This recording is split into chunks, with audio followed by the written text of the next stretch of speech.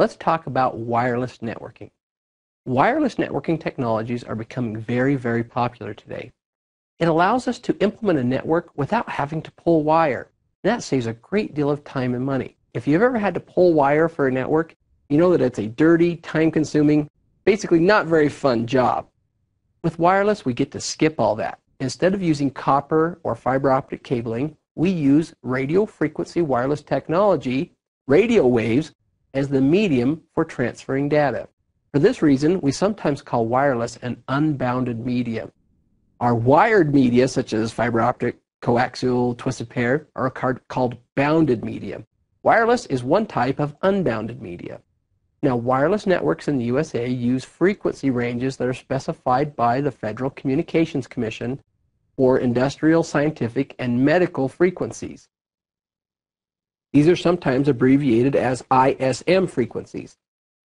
These include the 2.4 gigahertz range, the 5.8 gigahertz range, the 5.15 gigahertz range, the 5.25 gigahertz range, and the 5.725 gigahertz range. Most of the wireless networking equipment you're going to work with operates in the 2.4 gigahertz range. The wireless networking standards we use to implement a wireless network are specified in the 802.11 standard. Now, within the standard, there are several sub-specifications that you need to be familiar with. The first one is 802.11b. The 802.11b standard specifies a radio frequency of 2.40 gigahertz to 2.4835 gigahertz. It operates at a speed of 11 megabits per second, and it has a range of around 280 to 300 feet. That's ideal range, by the way. This is heavily impacted by structural issues, such as, if you're inside of a room that has concrete walls, you're not going to get 280 feet out of that. You're going to get much, much less. Your signal is probably going to end pretty close to the wall itself. If you're outside with no impediments whatsoever, then you probably will get the full 280 to 300 feet. Anything in between, drywall, wood walls, etc., reduce this range slightly, although not as badly as heavier materials like concrete. 802.11b was the first really widely implemented wireless networking standard. For a while, that's pretty much what you bought. When you bought wireless networking equipment, it was 802.11b. Now, one of the problems with 802.11b is its speed. It runs at 11 megabits per second, which is equivalent to an older 10 megabits Ethernet network. It works, but it's kind of slow. To enhance the speed, a newer standard has come out called 802.11g. Like 802.11b, 802.11g uses the 2.40 gigahertz to 2.4835 gigahertz frequency range.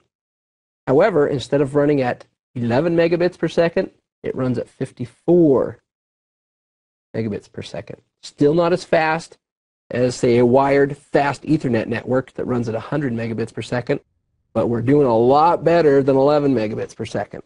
By the way, this speed is a theoretical maximum speed. It can be heavily impacted by interference. One of the great problems with 802.11, either at B or G, is the fact that other consumer wireless devices use one or more frequencies inside this same range. A big killer for 802.11 networks are wireless phone systems. Some wireless phone systems use many of the frequencies in here, which cause interference with your wireless network. And by the way, it goes the other way too. The wireless network interferes with the wireless phone system. I've seen this happen many times. You're saving a file, a big file on your wireless laptop or on your wireless network system.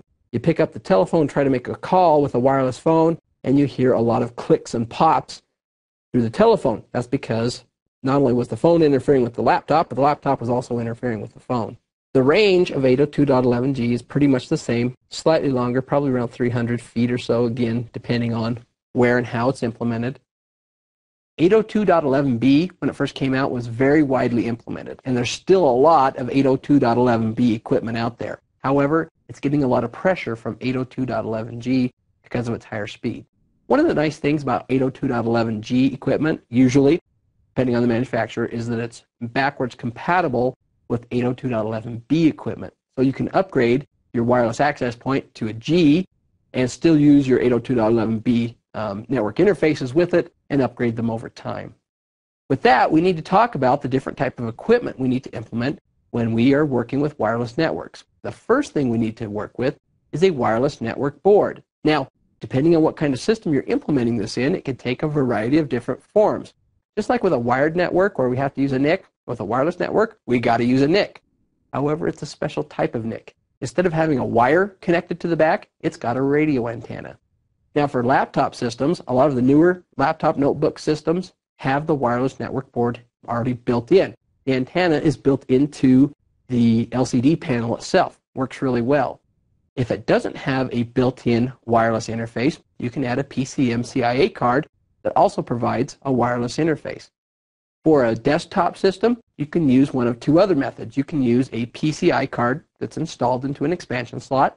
It has an antenna on the back that's used to communicate with your wireless access point.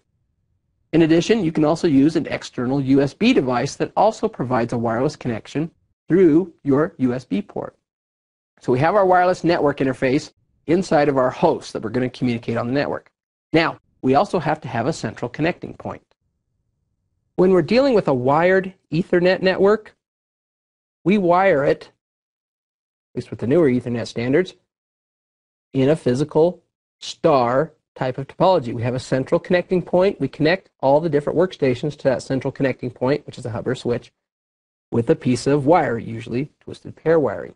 Well, a wireless network uses the same topology. We have a central connecting point, and that central connecting point is called a wireless access point, or WAP, W-A-P.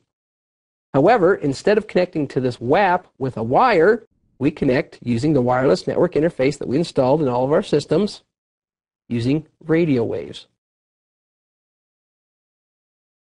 Now, as you can see, the basic topology is the same between a wired Ethernet twisted pair network and a wireless 802.11 network. It's just that we use radio waves instead of wiring. Now, a WAP functions basically like a wireless hub, allowing wireless NICs to connect to the wireless access point. When you go down to buy a wireless access point at your local computer store, more than likely what you're going to find is a hybrid. It has a wireless connector. It probably has an antenna right here that's used to pick up these radio signals, but it also has ports that can be used for a wired network, making it very handy. It allows you to integrate both a wired system, such as this, with a wireless system, and they all interact together as though they use the same medium. The wireless access point intermediates between the wireless signal and the wired signal. In addition, depending on what you buy, they may also include routing functionality that allows you to connect the wireless access point with another network.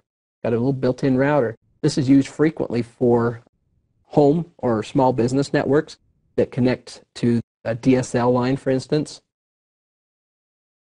so that all these hosts on this network can share that internet connectivity through the DSL line. It's important that you understand that you don't actually have to use a wireless access point in a wireless network. The 802.11 standard allows you to configure wireless networks in one of two different ways. The first way is called ad hoc mode, or sometimes called peer-to-peer mode. It's not implemented all that frequently, however, it can be done. In ad hoc mode, a wireless access point is not used. Instead, the wireless network interface cards in each of the hosts communicate directly with each other. Now, this type of wireless network is really fast to implement. It's really easy to implement.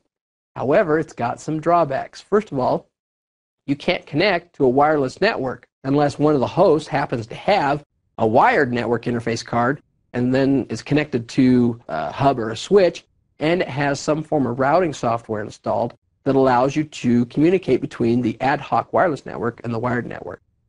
The other problem really with ad hoc is the fact that if the network gets very large, if it has more than just a few hosts, it becomes completely unmanageable. Instead, when we're dealing with a large network, we usually implement wireless networks in infrastructure mode, and this is the most frequently implemented form of wireless network. With infrastructure mode, we use a wireless access point as the central connecting point for the wireless NICs.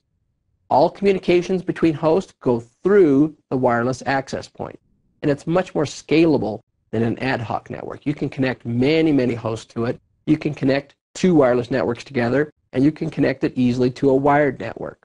The drawback is that it takes a little more